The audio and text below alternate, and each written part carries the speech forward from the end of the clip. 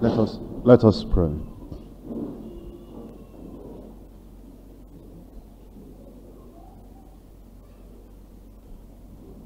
Father, we do thank you for the workers' retreat we're having now, and we pray that these few hours we'll spend today and the few hours we'll spend tomorrow, you'll bless every one of us tremendously in Jesus' name. Amen. We pray that you'll prepare us for the work ahead, so that the work in this district will have a real progress in Jesus' name. Amen. We pray that all the things we learn and all the things we share together will be of benefit to everyone, and you'll make us channels of blessings for other people.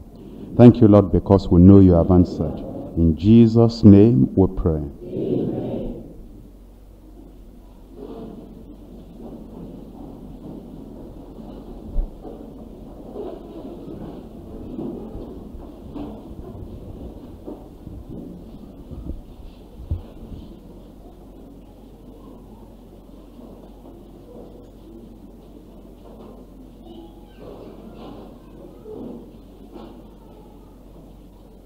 We appeal to those who are having children that those children should be kept very quiet. We do not want children running about while the program is going on. So you really have to sit with your children and get them under control.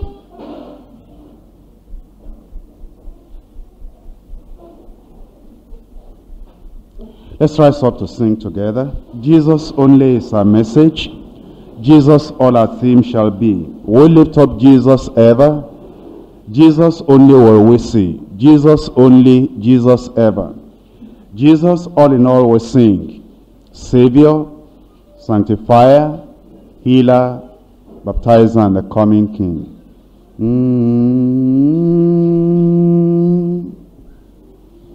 Jesus only.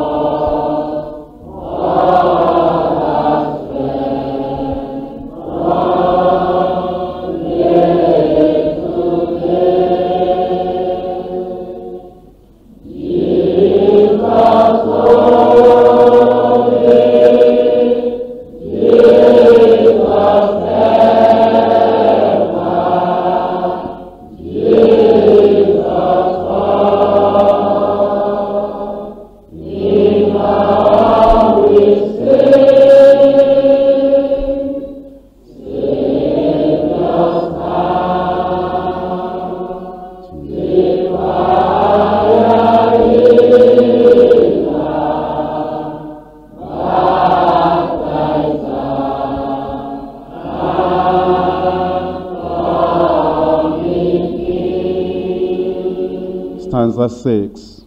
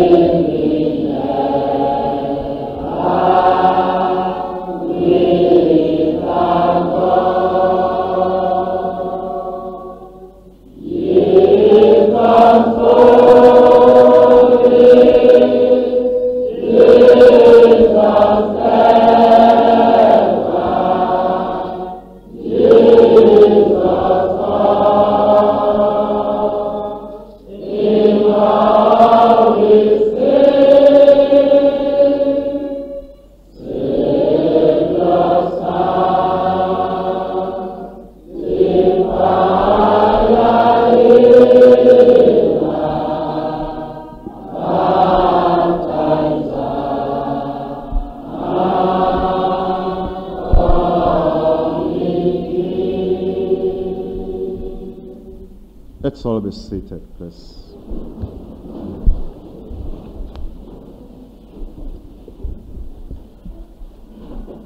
From 2 Timothy chapter 2.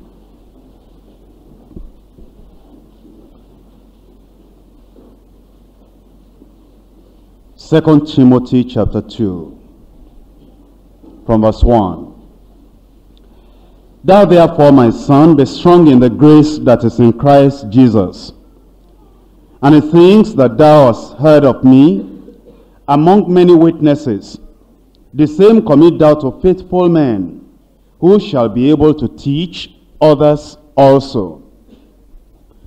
Here Paul the apostle was concerned with the church.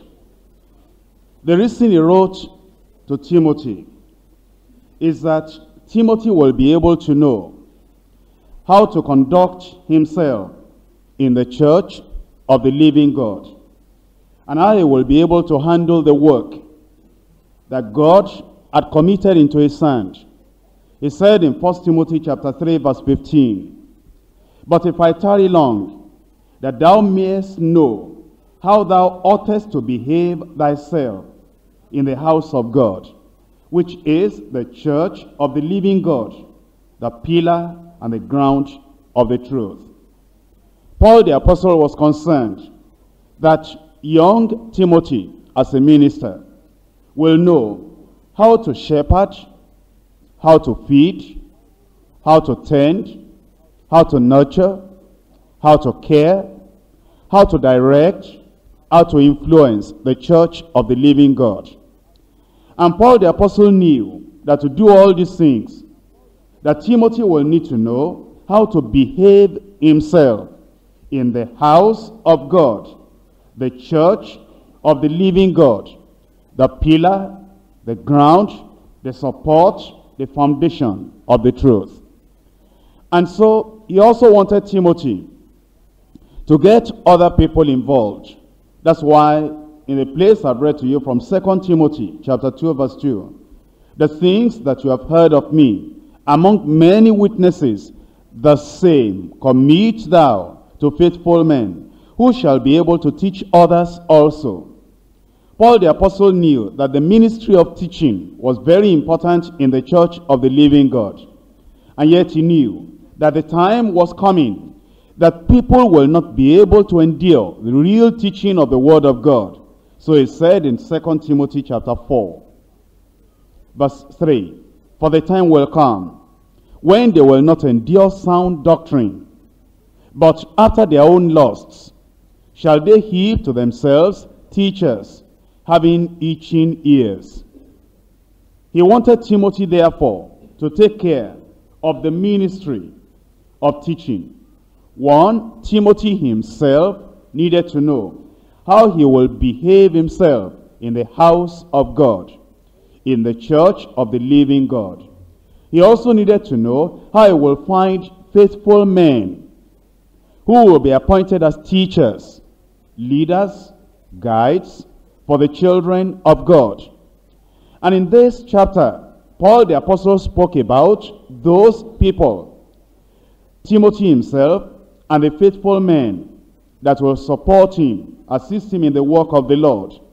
And he spoke about those people as soldiers of the cross, soldiers of Christ. Verse 3, thou therefore endure hardness as a good soldier of Jesus Christ. And as Paul the Apostle used that language, obviously, Timothy must have begun to think the lifestyle of the soldier. And then Paul the Apostle moved on to say that the people that will serve the Lord in that capacity, Timothy and the people following after him, they'll be like well-trained athletes. Verse 5, if a man also strive for masteries, yet is he not crowned, except he strive lawfully. That is, we must know the rules of the game, the rules of the ministry, and the principles that we need to know, just like athletes will learn the principles that they need for the work. And then Paul moved on and said, the person that will work like that must be like the farmer that tills the ground, that cultivates the ground, that sows the seed, that keeps on protecting the seed and taking care of the weed, and then watches on and is patient until the time of the harvest. And it says in verse 6, the husbandman that laboreth must be first partaker of the fruits. And as he goes on, after showing Timothy and the faithful men that he will select to support himself, to surround himself, as soldier, as athlete, as farmers, he says, but he must be like a student who is always studying. In verse 15, study to show thyself approved unto God, a workman that needeth not to be ashamed, rightly dividing the word of truth. He had spoken about the soldier. Unless the Christian worker should think, all the discipline I need, all the training I need, I have gone through everything when I was recruited. He now says, he must be like a workman that is always updating his knowledge, studying to show himself approved unto God. He has spoken like the athlete, about the athlete. Unless the Christian worker should think, like the athlete, I've received all the training that I need, and I know how to run, I know the rules of the game, I know how to win, I'm a champion in my athletics already. He says, but it's like a student, studying to show himself approved unto God. And he will never be approved unto God if he stops learning, because he must be a workman that needs not to be ashamed, rightly, properly dividing the word of truth. He has spoken about the farmer. Unless the person should think like a farmer, I know the season to sow, I know when to cultivate the ground, and I know when to sow the seed, and I know everything like a farmer. I do not have any other thing to read or to study. So Paul the Apostle says, but you are like a student, and you study to show yourself approved unto God. And he wanted Timothy and the people that supported the ministry with Timothy to understand that if you are exactly today like you were 2 years ago, you'll never be approved of God. Because God expects that you'll be more intimate with him, more in fellowship with him, and that you will be coming to maturity. And if you are stagnant, if you are always at the same place, you'll never be approved unto God. So Timothy and all those other faithful men, keep on learning, keep on studying, keep on preparing yourself, and keep on getting nearer unto the Lord. But then he talks about this person, and he says he's a vessel, and he ought to be a vessel unto honor. He says in verse 20, but in a great house there are not only vessels of gold and of silver, but of wood and of earth, and some to honor, some to dishonor. He wanted Timothy to understand that he had likened the Christian worker to the soldier, to the athlete, to the farmer, to the student.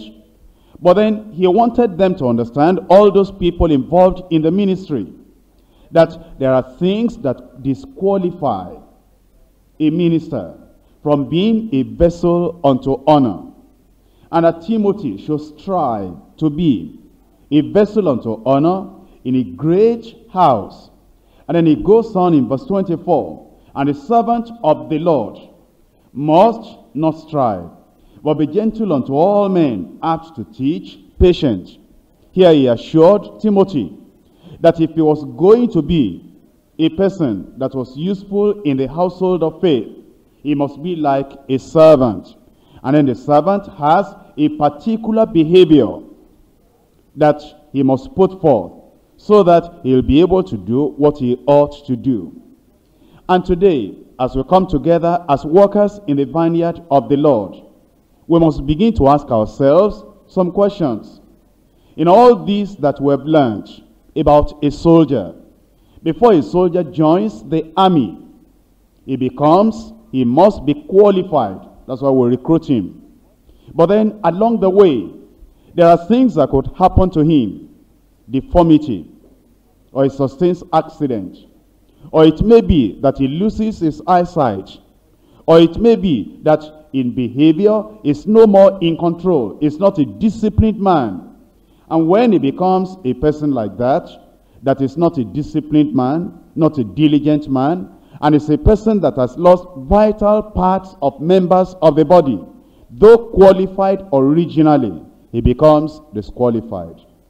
About athletes, originally, when they are chosen, they have to be qualified. That's why they're preparing for athletics or for the Olympics in those days. But then along the line, there may be a weight that is pulling them down. Along the line, there may be a hindrance that will not be able to make them to run the race before them. Qualified, but eventually they become disqualified.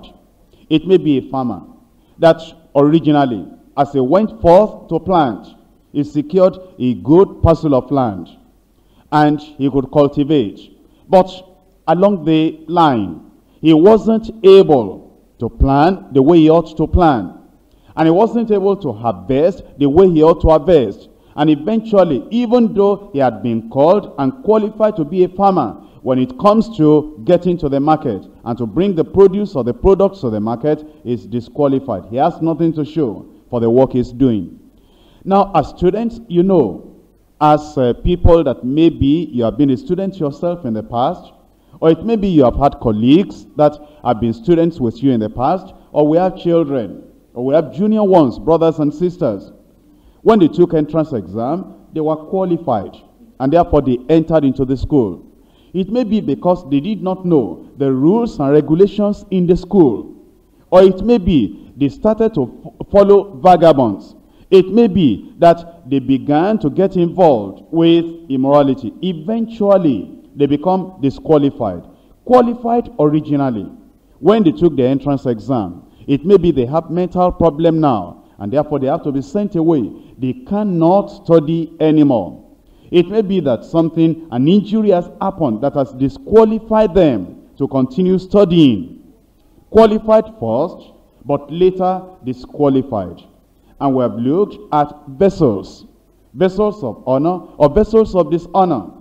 Well, we have known in our own houses, when you have brought a particular vessel out, maybe a plate, and you could serve a visitor. You are proud of serving that visitor with that plate. But maybe your little child did not handle that plate very well. It became dented, or a little bit broken, or marred in one way or the other. And because of that blemish on that plate now is no more a vessel unto honor. You have to put it among the plates that you'll just use for ordinary things. Some of the buckets you used before in taking your bath and doing some other things, now you just make it a waste paper bucket. You cannot use it for honor anymore, because something has dented that thing. The value you placed on that vessel before, you cannot place that vessel on it, or you cannot place that honor on it anymore. originally vessel unto honor, but now unto dishonor.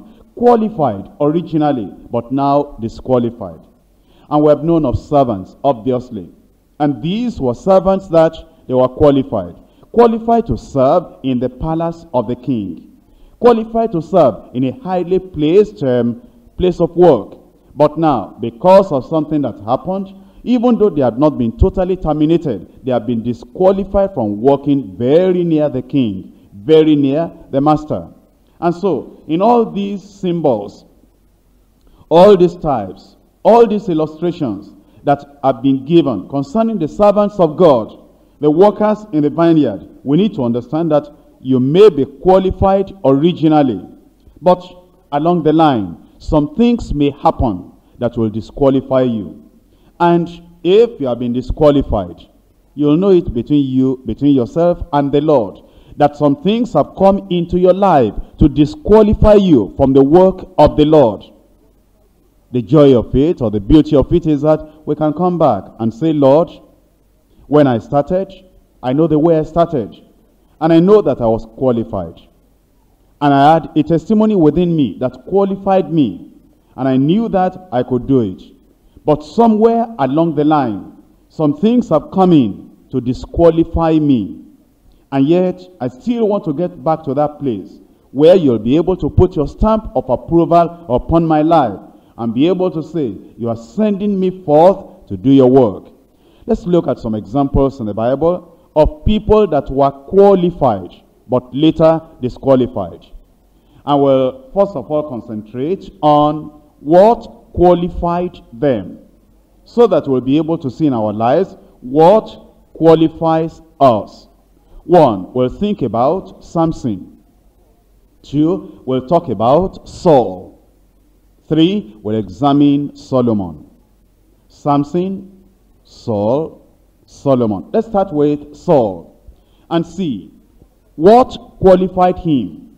What were the things that God saw in his life, or God put in his life, that qualified that man to be a judge in Israel, a counselor in Israel, a warrior in Israel, a leader in Israel, and the people that will deliver, a deliverer, the person that will deliver the people of God from bondage. Let's look at Judges chapter 13 from verse 24. And the woman bare a son, and called his name Samson. And the child grew, and the Lord blessed him. And the Spirit of the Lord began to move him at times in the camp of Dan, between Zorah and Eshtaol. Here we have read about Samson, and the only thing that qualified him, the only thing that set him apart, the only thing that made him qualified to work as a judge, as a deliverer, as a leader in Israel, was the Spirit of the Lord upon him. We need to understand that the only thing that makes a difference between us and other people is the Spirit of the Lord upon us. And as you think about being qualified to work for the Lord, you need to begin to understand, and you need to begin to examine in your own life how full, how saturated, how influenced, how controlled are you of the Spirit of God, the Spirit of the Lord. Jesus said, without me, you can do nothing. And we need to understand, without the Spirit of God, we are nothing. He that is born of the flesh is flesh. He that is born of the Spirit is spirit. Marvel not that I say unto you, ye must be born again. The wind bloweth where it listeth. Ye hear the sound thereof, but you cannot tell where it's coming from or where it's going. So is everyone that is born of the Spirit of God. So, before anybody can be useful in the hand of the Lord, or be qualified to do the work of the Lord, he must be born of the Spirit. So is everyone born of the Spirit of God. We have a lot of people in the church world, that's in the nominal church world, that all they depend upon is a diploma, a certificate, religious knowledge. But all those religious knowledge and activities that they have, without being born of the Spirit, will never qualify them to work for the Lord. So the very first thing for me to find out in my life, and for you to find out in your life, is that, was there a time I can place my hand upon, a date I can recollect very well, a place I can remember very well, where the Spirit of God convicted me of sin, where the Spirit of God brought me into the kingdom, where the Spirit of God bore witness in my heart that I became a child of God. Not only that, when the Spirit of God removed all condemnation, when the Spirit of God removed all guilt, and then right now I can say, I live by the power of the Spirit of God, made free from the law of sin and death by the Spirit of God that He has given unto us. We cannot live the life of Christ here on earth. Neither can we do the work of Christ here on earth if we do not have the Spirit that was in Christ, that made Him live the life He lived, that made Him do the work that He did. So, have you been born of the Spirit of God? And as He moved upon you like the wind, directing you, blowing you in the direction that He wants you to be. So the very first thing we note from the life or from the example of Samson, that the thing that made a difference between him and all the Israelites is that he had been filled or born of the Spirit of God.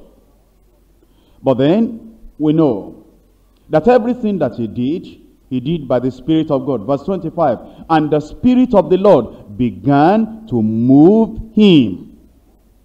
Began to move him. If we're going to be workers qualified to serve the Lord, we must speak by the Spirit. Not by the human spirit, not by our emotions, not by our feelings. You know what disqualifies people? It is that whenever they need to answer a question, whenever they need to relate with people, whenever they need to witness to people, they depend only on their natural knowledge, natural understanding. They are never moved by the Spirit of God. They never answer questions by the Spirit of God. They are never influenced by the Spirit of God. Everything they do is completely natural. Completely natural. And if we're going to be qualified for the work of the Lord, you'll begin to discover the moving of the Spirit of God in your life. A temptation will come after you have been born of the Spirit. And that temptation you will never be able to overcome except as the Spirit will move you. As the Spirit will direct you. As the Spirit of God will control you. And eventually it is that same Spirit of God that will be telling you there's still something within your heart that will not allow you to live in the fullness of the life of Christ. Because nobody can show you the presence of the Adamic nature within you except the Spirit of the living God. We can talk about it. You'll never sense it. We can preach about it. You will never feel the burden of that Adamic nature. But after you have been born again of the Spirit of God, the Spirit of God will so impress upon your heart the weight, the load of the Adamic nature, and the inconsistency that that Adamic nature will bring in your life. And every time you will be saying, oh wretched man that I am, oh wretched man that I am. Every time you will be saying, woe is unto me, because I dwell in the midst of people of unclean lips. It is the Spirit of God that brings the conviction upon you that that Adamic nature will not make your walk with Christ consistent. It is that same Spirit of God that will make food not have any taste to you. You will say, this sin within me, this corrupt nature within me, this Adamic nature within me, something must be done about it. It is the Spirit of God that will not make you to be at rest, that will go on your knees, because every time you try to reply a person, you see that you are impatient.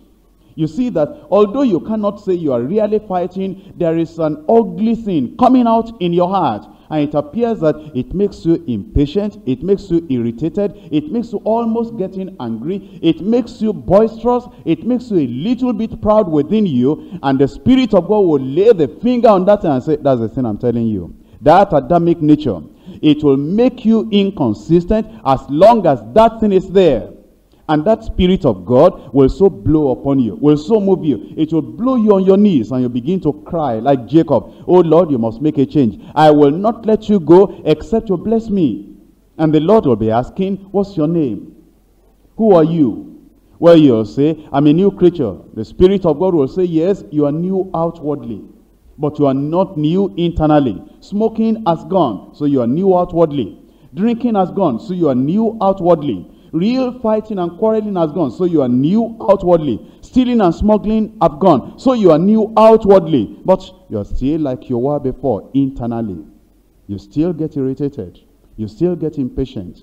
And you still get a little bit proud within you. And you are still not like Christ within. Your motive is still having a question mark. Whenever you do something, you have a questionable motive in your heart. What are you going to do about that? What's your name? Oh, you say, well, I know that now I'm new outwardly, but this in the old man within me. Yes, that's the point. Go then to Peniel. Go to the place where you will wrestle it out, where you will consecrate, where you dig deep before the Lord until the angel of the Lord, the hand of the Lord, will remove that thing out of your nature. And then the thing is uprooted. You know that you are totally free. Now people can offend you, no irritation. Now there is no impatience. Everything has happened, and it is by the Spirit of God. But then you discover that as even though now you are saved, even though now you are sanctified, and the Spirit of God is bearing witness within your heart, that thing has been dealt with. You want to witness. And as you are witnessing, you talk and talk. You quote Romans chapter 3 verse 23. All have sinned and come short of the glory of God. Then you quote again, by the works of righteousness, we cannot save ourselves. You quote again, God so loved the world, he gave his only begotten Son, that whosoever believeth on him should not perish but have everlasting life. You quote again, he that is athirst, let him come. He that heareth, let him come. He that is athirst, let him take of the water of life freely. And after you have spoken everything, the person you are talking to just said, that's all right, I heard that before. No conviction. You are unhappy. You say, Lord, what's happening? Because I quoted the scripture to that man, and I've read of people that when they quote the word of God to people, these people, conviction will seize them. But I preach in the bus, I preach in the house fellowship, I preach everywhere. They're just looking at me like this. I tell them to pray, they don't know how to pray. Lord, what is happening to me? Why are these not people pricked in their conscience? Why are they not saying, men and brethren, what shall we do to be saved? Why are they not saying, sister, this is what I've been looking for. Tell me, how can I be born again? And the Spirit of God will remind you again and say, you've been born again, you've been sanctified, you have not received power. Ye shall receive power. After that, the Holy Ghost has come upon you, and ye shall be witnesses unto me. We try to witness without the power of the Holy Ghost. Therefore, we talk and talk, there is no conviction. And all that we say, when we finish saying it there, the people forget it. But when you are full of the Holy Ghost, when you preach, the people will never forget. When they go back to their houses, they cannot eat, they will be praying. When they go back to their places of work, if they want to do anything like this, everything that you said before by the Spirit of God begins to trouble them. Even the people that appear to reject your word before, when they go away and they want to do anything, they'll see your face, they'll hear your voice, they'll hear everything you were saying before, everything will become confused for them. They'll say, that's why I don't like to listen to that man, because when you listen to that man, you are in trouble. You never can forget what he tells you. And you say, Lord, I've read of other people, it's like this with them. Why is it not like this with me? And the Spirit of God begins to ask you the question, have you received the Holy Ghost since you believed? Have you been baptized in the Holy Ghost, saturated by the Holy Ghost, endued with power from on high? Then you go on your knees again, you say, Lord, I must have this thing. And then you pray a little. And you say, God, Holy Ghost, why have you not come? Oh, he says, I don't come to the people that don't seek me wholeheartedly. Ye shall seek me and search me and find me, when ye shall seek for me with all your heart. If you are praying for the Holy Ghost, and while you are praying for the Holy Ghost, you say, oh, my soup is burning, let me go and lower the light. You'll never have the Holy Ghost. If you are saying, well, I want to have the Holy Ghost, but the business partner will be waiting for me now. Holy Ghost, come upon me. Come quickly. Let me speak in tongues. And then your eyes will say, well, Holy Ghost, I can't waste time. I'm going to see the person I want to see. You'll never have the Holy Ghost. But Jesus said, tarry ye in Jerusalem until ye be endued with power from on high. And they all were with one accord there, and they were praying and seeking the face of the Lord. It was when they were wholeheartedly seeking the Lord like that, in unity, that's when the Holy Ghost came upon them. And in the power of the Holy Ghost, they went out and they did the work they ought to do. We're learning from Samson what qualified him. And we learned that everything that he did when he was qualified, when he was actually doing the work, it was by the Spirit of the Lord. Have you been born of the Spirit? Have you been sanctified of the Spirit? Have you been filled, saturated, baptized with the Spirit of God? Let's move on. What qualified Saul? In his own case, let's look at 1 Samuel chapter 9, verse 2. And he was a son, and he had a son, whose name was Saul, a choice young man, and a goodly. And there was not among the children of Israel a goodlier person than he. From his shoulders and upward, he was higher than any of the people. Here we're looking at Saul, and we're looking at what qualified him. We may say that these are natural qualities, but we need to understand that many times what we read in the Old Testament that appear natural, we are to apply in a supernatural way. As students of the Bible yourself, already we have studied about the tabernacle of the Old Testament. Isn't that natural? And don't you see the spiritual implication we have learned from the tabernacle?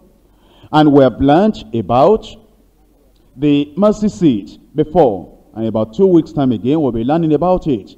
And isn't that natural? And don't you see the spiritual application? We have learned about Moses, about Joseph, and we have learned about people like David. Don't you know that all the things we have learned in them that appear natural, we find the spiritual implication or interpretation on the life of Jesus Christ? So then let's come to Saul. The thing that we see in the life of Saul is that he was a unique, distinguished, choice young man.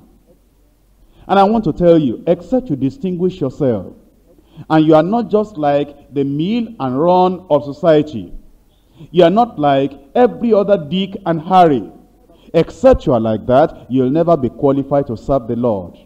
You see, there are people that their lives are just like every other person. They are like every other Christian. They are not unique. They are not distinguished. And they will never be able to serve the Lord in a special capacity. Other Christians talk too much. They talk too much. Other Christians are always jesting and always joking. You jest and joke. And there is no difference. You cannot say, look at him, he's behaving like a pastor. Look at him, he's behaving like a shepherd. Look at him, he's like a warrior in the army of the Lord.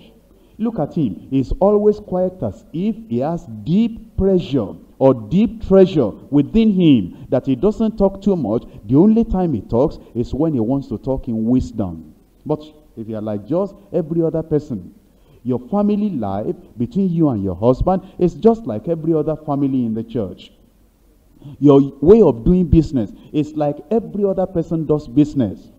The type of business discussions you have is ordinary. It's just like every other person. You are not distinguished as a man of prayer. You are not distinguished as a man of high spiritual principle.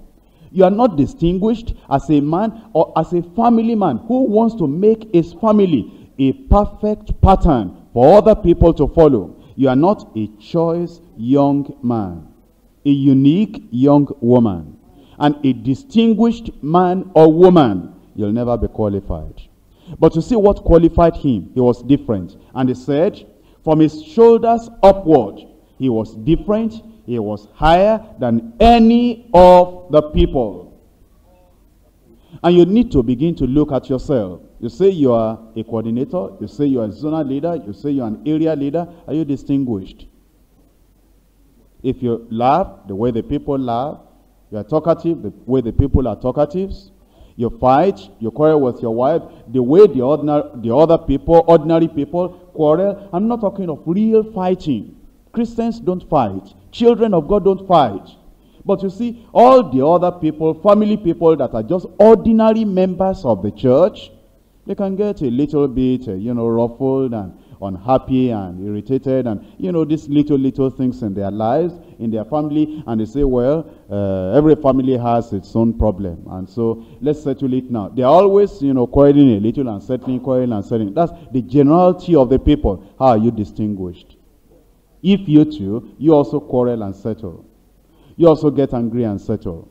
All the other people, what we know about them is that they say, well, pray for me, Pastor. I have lust in my heart. When I see women, I do not know what happens to me. Well, if you are a worker, are you distinguished? Are you different from the other people? Or is it also, Pastor, pray for me, I'm just like all the other people too. When I see women, I get disturbed. Are you distinguished? Are you different? And yet, what qualified Saul at this time? It is that there was a distinction about him. Let's look at verse 15 of that same chapter. Now the Lord had told Samuel in his ear a day before Saul came, saying, tomorrow, about this time, I will send thee a man out of the land of Benjamin. Thou shalt anoint him to be captain over my people Israel, that he may save my people out of the hand of the Philistines. For I have looked upon my people, because their cry is come unto me. And when Samuel saw Saul, the Lord said unto him, behold, the man whom I spake to thee of, this same shall reign over my people.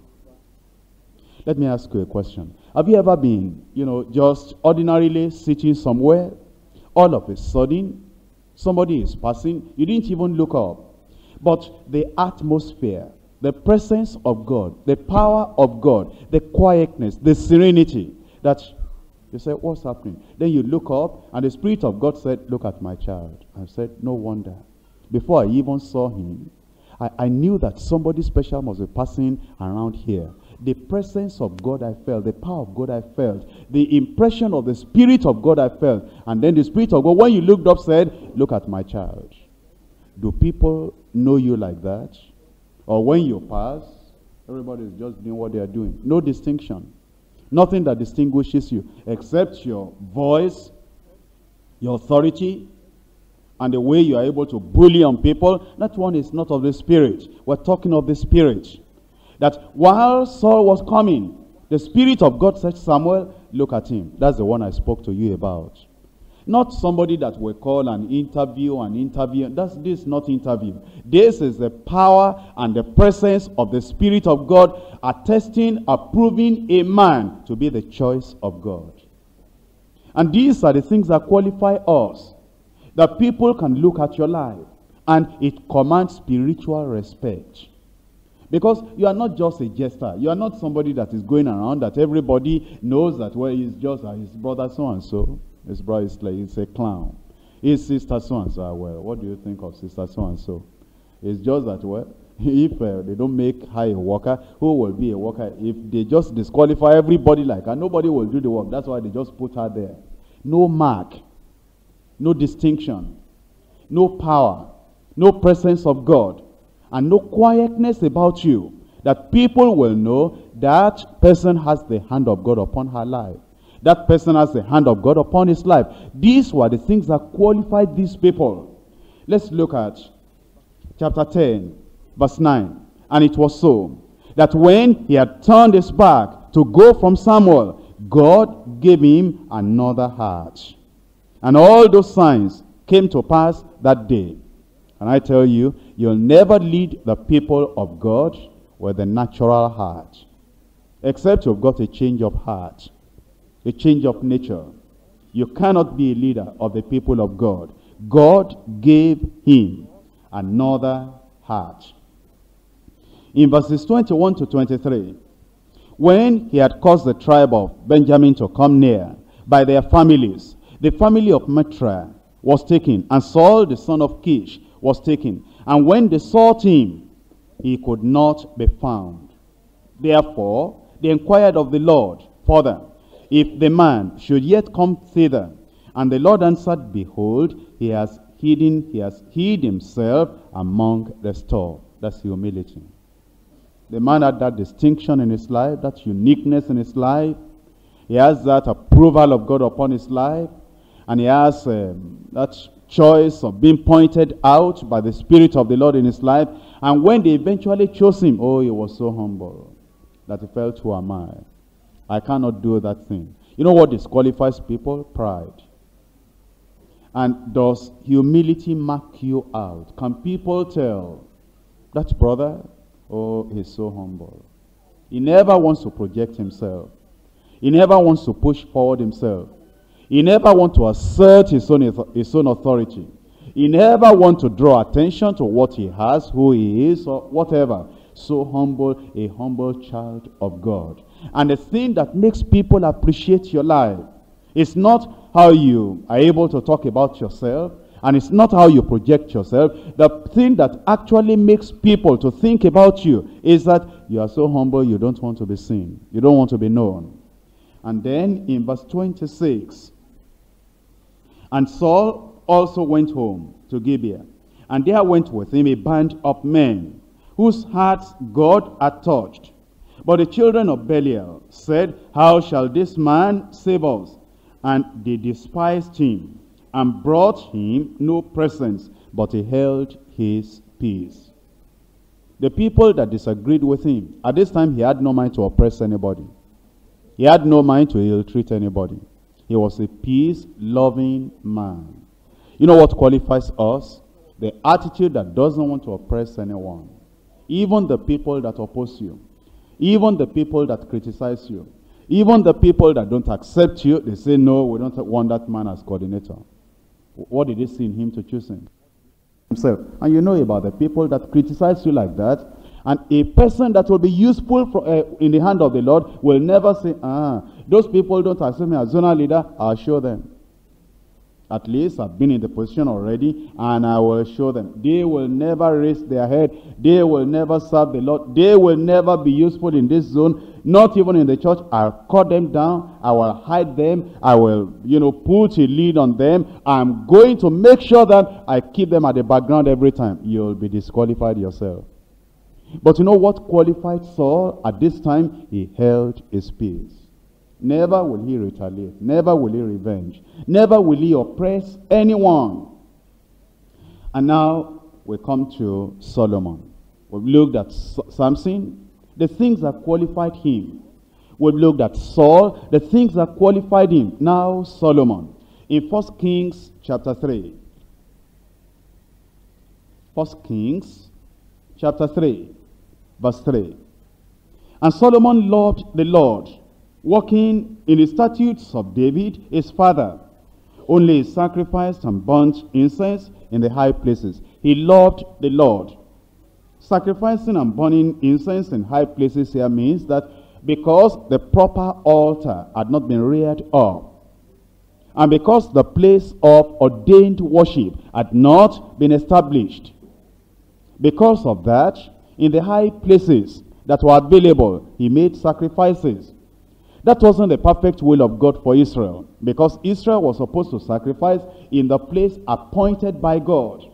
But God knew that he was just doing the best he could in the situation he found himself. But the point that was specific and unique about him, he loved the Lord. Loved the Lord. You see, this is one single thing that qualifies a man to serve the people of God. No matter what quality a person has, and you mark it down, no matter what talent a person has, no matter what resources a person may have, without love, he'll be totally useless. Even the devil has knowledge. Even the devil has great strict control. He moved and he drafted 1/3 of the angels of heaven to follow after him. Even the devil has administration, principalities and powers, rulers of the darkness of this world. Even the devil can be very, very energetic. He goes up and down, to and fro, seeking whom he may devour. Even the devil will try to manage time. He's come in a great rush, knowing that he has but a short time. What do people have that they say, well, I can be a great leader? They know a little about time management. Even the devil knows that. They know how to be able to draft people and recruit people and tell them you must do this and drive them until they work their fingers to the bone. Even the devil can work his demons like that. But what qualifies a man, what makes him different from the devil, is the deep love of God. That's what the devil doesn't have. And if you are thinking about what qualifies a man, what qualifies a woman, one, he loves God with all his heart, with all his soul, with all his mind. He will rather part with his right hand than part of the love of God. He loves God to the point he can give up anything. He can give up anything. Anything that conflicts, that contradicts the call of God upon his life, he loves the Lord enough to cut off that thing. Let me ask you, how much do you love God? And we know when the Lord tells you, separate from that unbelieving woman.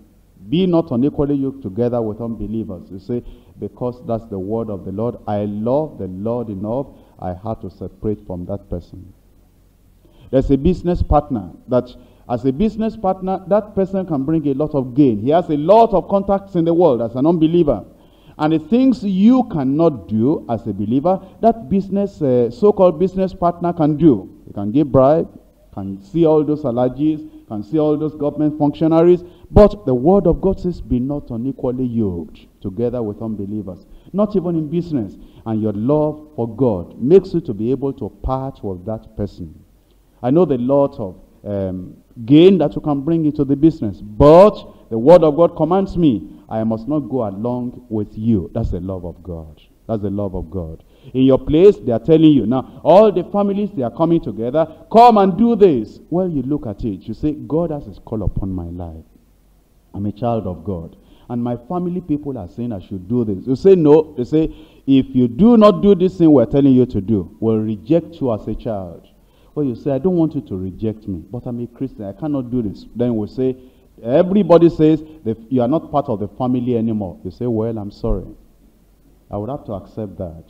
You reject me as part of the family. I belong to the family of God. Your love for God makes you to even accept you're being rejected by your people because you are not going to contradict the word of God. That's the love of God.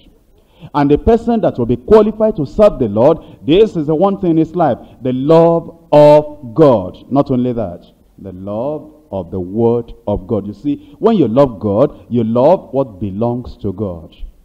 And the word of God is coming from the very heart of God. I want you to think for a moment of all the things in this world. The houses, the universities, the motor vehicles, the aeroplanes, all the properties in the world, the oil, the minerals, and the Bible. Which one do you think is the greatest thing that is very close to the heart of God? Is the Bible. Is the Word. And God will watch over that Word. You know what that means? If you love the Word of God, like you love God, it will mean that you'll place the Word of God above aeroplane, above motor vehicle, above your job, above the material things of this world, above promotion in the place of work, above getting a new contract. You'll place the word of God because it's so near the heart of God. Because it is near the heart of God, it is near your heart. It is the most important possession on the face of the earth in the sight of God. And because of that, it's the same thing to you. But don't we know people that say they want to work for God? They want to be pastors. If they see naira, they throw away the Bible. If somebody will promise them a motor vehicle, they change the doctrine of the word of God. But the thing that qualifies you to be able to serve God is that you love God, you love the word of God. Not only that, you love the people of God. What did Jesus die for? Husbands, love your wives, as Christ also loved the church and he gave himself for it. And as you think about it right now, I want to ask you a question similar to the one I asked you before.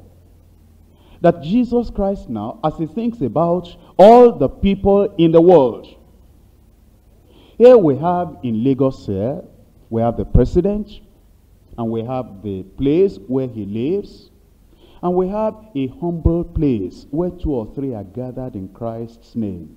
If Jesus were to come today, where will he go? Will he go to Jordan Barracks? Because the people there, they are highly placed.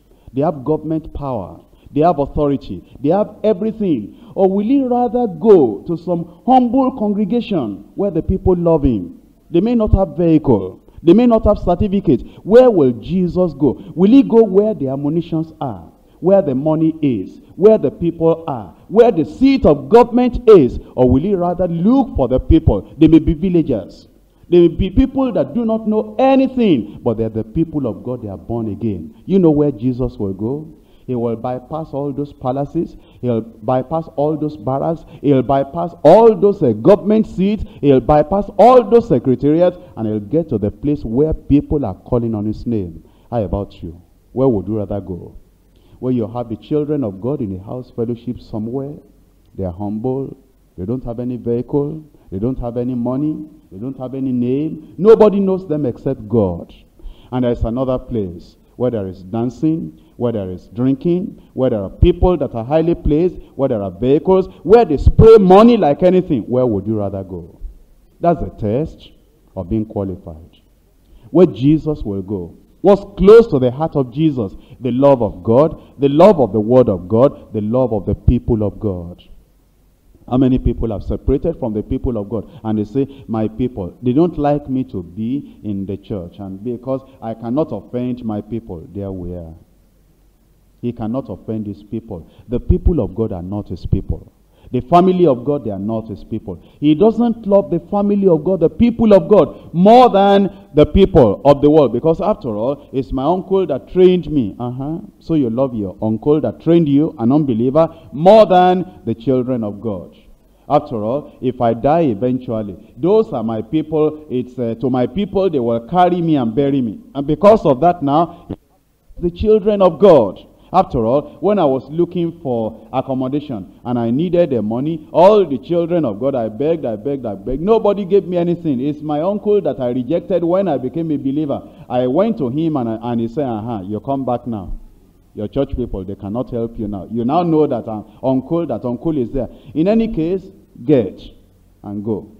And you say, you see, church people now, they couldn't help me. It's my unbelieving relative that helped me. I am going. Then he goes to his uncle. They are disqualified. And they say, I'm not backsliding. Only I was disappointed. You are disqualified. Because you know what qualifies us is the love of God, the love of the Word of God, and the love of the people of God. That's what we're learning here. And Solomon loved the Lord. And then, in verse 9, give therefore thy servant an understanding heart to judge thy people, that I may discern between good and bad. For who is able to judge this thy so great a people? He needed wisdom. And God gave him the wisdom. The wisdom to lead, the wisdom to rule, and the wisdom to guide.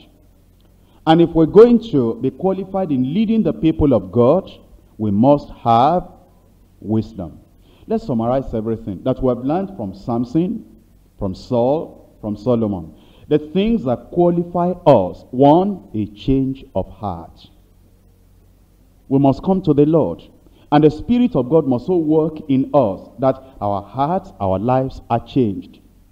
Two, we must be led of that Spirit of God to sanctification. And that sanctification will bring the love of God within our hearts. To love God with all our heart, all our soul, all our minds. And to love the Bible, the Word of God. You'll rather part with your hand. You'll rather part with a bosom friend than part with any doctrine of the Word of God. That doctrine is your joy. That doctrine is the thing that makes you to say, Lord, I will never leave you. That doctrine may be like a two-edged sword, very, very sharp. And every time I hear it, it cuts me, it hews me down, and it brings me to pieces. It convicts me, it challenges me. But Lord, I love your word. Your word have I loved more than hidden treasure. Then you love the people of God so much. Number three, the uniqueness of your life that distinguishes you. You are not a clown like every other person. You are not a jester like every other person. You are not a person easily irritated like, all the other people. You are not somebody easily discouraged like every other person. You are not a person that is leading your family like every other person. You have a distinction, a uniqueness in your own life. Number 4, humility. 5, the Spirit of God upon you. You are saturated, you are empowered, you are enveloped, you are baptized in the Holy Ghost. Number 6, wisdom to lead and to guide. But all these people I have talked to you about, Samson, Saul, Solomon, they were disqualified later. Why? For Samson, lust of the flesh. For Samson, the unequal yoke. Watch those 2 things in your life, that even though you have been qualified before, even though you have been called of God before, the lust of the flesh. How many people have said they were called of God before, but then they left their wives and they went after other women? Some of them have actually even gone into polygamy to marry those people. Others that have not married other women, they allowed the lust of the flesh to take authority over them, to take the preeminence over them. Some of them have gone into shameful private acts. And in their hearts, they know they are disqualified. Satan knows that they are disqualified. Satan doesn't reckon with such people. The people that are living in the lust of the flesh. They may preach. Satan doesn't reckon with them. God doesn't reckon with them. The angels of God don't reckon with them. The lust of the flesh will disqualify you as a disqualified Samson. The unequal yoke, get her for me for wife, for she pleases me well. That unequal yoke will disqualify you. Unequal yoke in business will disqualify you. How many people have been running and running? I want to serve the Lord, I want to run the race. And then when they are praying to get married, they get into trouble. There's a lady in their place of work. And that lady will come to them every time when they are working, will come and take their biro, and then will say, I don't like this, I don't like this. And will say, it's because I like you, it's because I love you. Won't you get married? And then all the people in the office, they are teasing him, and they are saying, you are lucky that Miss So-and-so is, running after you. You are even lucky. If I were you, I would just grab the opportunity. And originally you're saying, no, I'm a Christian. Eventually, you say, well, even this church that we say we belong to, we pray. We say this sister, they say it's not the will of God. We say this one, they say go and see marriage committee. And eventually we'll be asking the lady, will you follow me to church? Will you serve the God I'm serving? That one will say, if I don't serve the God you are serving, why did I say I love you? I will serve your God. You want me to be deeper life? I will be deeper life more than you. If you'll be deeper life more than me, let us go then. And then you marry, you are disqualified. If you are not careful, you will lose your very soul. That woman, the devil will plant him against your life to make sure that he brings you back, not only brings you from the church to the world, bring you from the kingdom of God to hell. The unequal yoke. Number 3, partial obedience. That's the thing that ruined Saul. The Lord told him, go and destroy the Amalekites. He did much, only Agag remained. There are people in their lives that are saying, well, I know I'm a child of God. I know I'm sanctified. Only this little thing in my life, that's the thing that disqualified Saul. Only this little thing. And there is a reason for it. We brought it back so that we can offer it to the Lord. There's always an excuse for disobedience and partial obedience. And that's the thing that disqualifies people. Have you not been disqualified? When you are trying to practice Christianity with human wisdom, and you say, well, I know what they teach in the church, but if I follow everything 100%, who can follow that? I will do it with wisdom. I know we should not lie, but I will manage the thing. I will color it. I will paint it. That's the thing that disqualifies you. I know we shouldn't give bribe, but I'm not giving him bribe. I'm only, trying to appreciate what he will do. He has not done it, but I'm just trying to appreciate, to give him the money. It's not bribe. I don't call it bribe in my own case. I don't give bribe. I'm only appreciating what he will do for me. You are disqualified. God knows what is bribe. Is it you that will define bribe to God? Is it you that will teach God what is bribe and what is not bribe? And you will say, I'm not giving him bribe. And then the policeman stops you, and he's saying, your particulars are not complete, and well, I will take you to court, and they will charge you. They charge you to court. Then you have to pay this fine. If you are not careful, 250 naira will not get you out of this problem. Well, you say, he is a government representative. If I go to this court now, I pay 250 naira to the court. Why don't I give everything, whether police or court or government, everything is government. I say, my friend, come. I'm not giving you bribe, or I'm a Christian. But the way you have been dealing with me, that you didn't harass me, and you didn't do this, and I know you have been gentle with me, this is not bribe, this is just appreciation. If you just have this 100 naira, who doesn't know bribe? Is it you that will tell us that that is not bribe, and then after you give him the 100 naira, or just appreciation, that one is not bribe, and then policeman say, well, thank you very much, I didn't get bribe from you, I only got appreciation from you, now you can go. Who doesn't know you are disqualified? You have gone. And that is what hinders people. Those little things. I will try this one. I will manage this one. I will use cleverness here. I will use wisdom here. Those are the things that disqualify. Bitterness, anger, malice. He disqualified Saul. And he will throw javelin at David. Throw javelin at Jonathan, his son.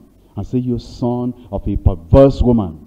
Have you not chosen Have you not chosen David to be your friend, so that he can take the throne away from you? As long as David, the son of Jesse, is alive, you'll never come to the throne. Go and bring him that I may kill him. And when you begin to have bitterness, you are all easily irritated. The children are doing something. You say, if I come to knock you like there, you will smell pepper. And the children, they have to be very, very afraid. And it's your wife, you came back from a place of work, and you are a worker. Food is not ready. No, my brother, I've been trying, and I told you that you should buy better stove. This one that uses kerosene, it wastes a lot of time. Okay. Anyway, when you finish the cooking, eat it yourself. I'll give myself to the Lord. No food anymore. So just take care of yourself. Brother, are you hungry? Don't count sin on me. How can I be angry? I'm a child of God. I'm not angry, but eat your food. Who doesn't know anger? Even little children know anger. The bitterness.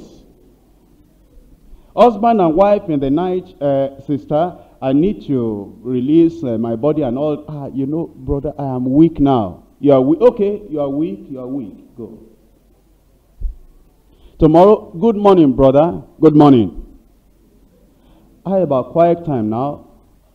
You are weak. Go and do your quiet time.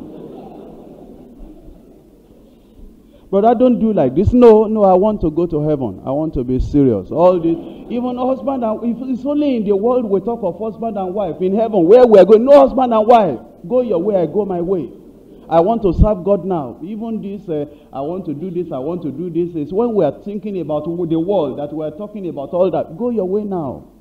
No relationship, nothing. Now it's heaven alone that I want. Come to the table, let us sit together. No, I want to consecrate myself to the Lord now. Brother is angry, and he says he's not angry. He is fighting. He's holding malice. And he says that he's still a child of God, and he's still leading house fellowship, still a zonal leader, and he's still doing a lot of things. Disqualified. Isn't that what disqualified Saul?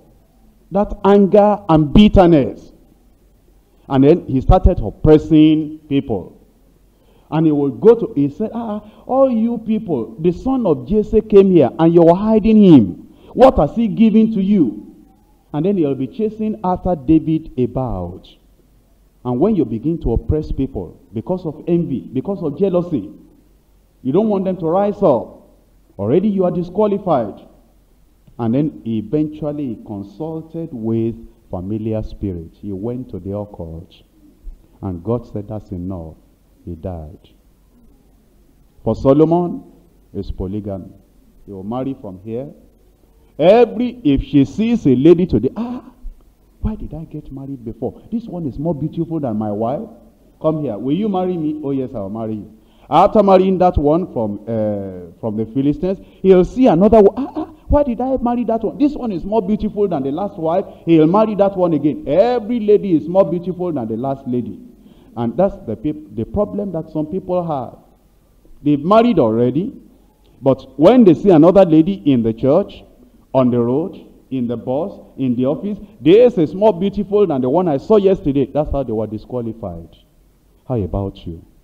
Lust of the flesh, the unequal yoke, partial obedience, bitterness, anger, malice, oppression and envy, consulting with the occult. You have a problem in your life, and you go to the herbalist. You have a problem, and you go to all this. You say, well, I'm not going to herbalist in my own case, but these people, they pray on the mountain, and I'm going to them so that they will pray for me. We have prayed at our church, and the problem has not been solved. These people that pray on the mountain, let me go to them. I know they burn candle, but that's not my problem. The candle is just to give light. We use the candle light to see the Bible. Who are you deceiving? God knows your heart. And it's like you are going back to occultism. Or for you, it is just women. And women. Or for the women, it is men. That says, my husband, why did I marry this, my husband? This man that I see today is more handsome than the one of yesterday. In any case, I don't think, after all, God is a merciful God. That doesn't mean that once somebody goes to do this and do that, God will reject the person totally. Look at Saul. God rejected him totally. Look at Samson. He lost his eyes, and eventually he died. How do you want to die? You want to die like Saul? You want to die like Samson? Or you want to die like Solomon? That by the time Solomon died, even his son was not wise enough to keep the kingdom. And it was the servant Jeroboam that eventually took 10 tribes away, and only 2 tribes were left with Solomon, a wise man. Nobody as wise as himself in the whole of Israel, before him or even after him, yet he was a failure. The Lord wants us to examine our lives and ourselves. Are you qualified? And if you have been qualified, are you striving and trying and doing your best that you remain qualified? Or will you allow any of these things to disqualify you? Let's rise up and pray.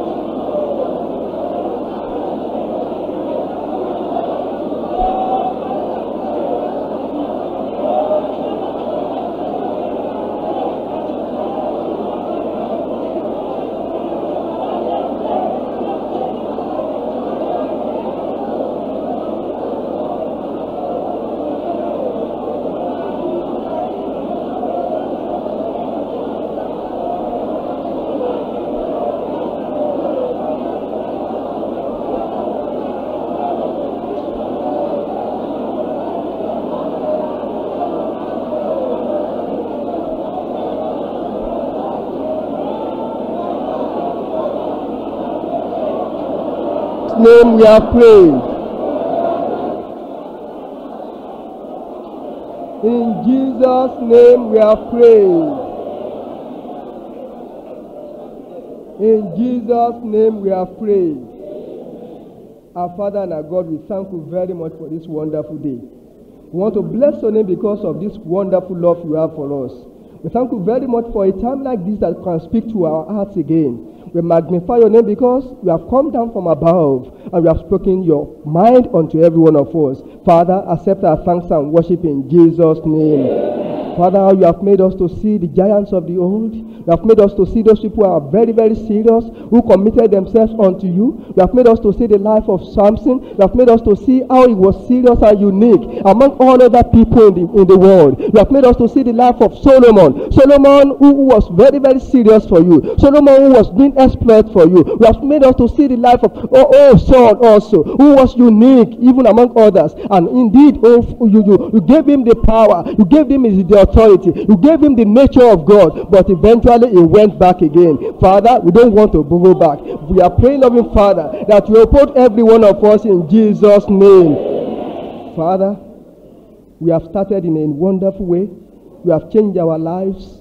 You have changed everything about us, and you have made us to be people who can walk in your house. You have made us to be vessels of honor in your house. You have recognized us in your house. You have made us to be people of God. Father, we magnify your holy name. Father, we don't want to go back. That first love that we had in the past, that will make us to run errands for you. That first love that we had in the past, that will make us to do evangelism. That first love that we had in the past, that will make us to pray and pray and pray. In the morning we will pray. In the afternoon we will pray. In the night we will pray. We will go up and down for you. Father, we are asking that first love. We pray that to return to every one of us in Jesus' name. Father, we want to be special people. In the church, we want to be special people. In our offices, we want to be special people. In the home, we want to be special people. Among the members of the family, we want to be special people. As husbands, we want to be special people. As wives, we want to be special people. Father, we are asking that to make us special in Jesus' name. All the bitterness in our lives, all the anger in our lives, all the pride in our lives, and we can't carry all this about and we say we are Christians. We are asking in the mighty name of Jesus Christ of Nazareth that to remove everything completely in Jesus' name. We lay everything on the altar of sacrifice. We want to consecrate our lives unto you the more. Father, we are praying, loving Father, that the mind to love you more, the mind to do exploit for you more. Father, we are asking that to give unto us in Jesus' name. Our Father, we worship you. Today is another day. You have decided to bless us with your words. Father, we have heard from you. We want to be obedient unto you. We saw Saul was disobedient. He was disobedient, and that's why you removed the kingdom from his hand. We saw Solomon was disobedient, and he couldn't even make use of his children. Oh, Father, we are asking that the spirit of disobedience be removed from our lives in the name of Jesus. We want to obey you. If we obey you, we obey the church. If we obey you, we obey our leaders. Father, we are asking, Lord Jesus, that all the disobedience in our lives, Father, we are asking that to crucify to the cross of Calvary in the name of Jesus Christ.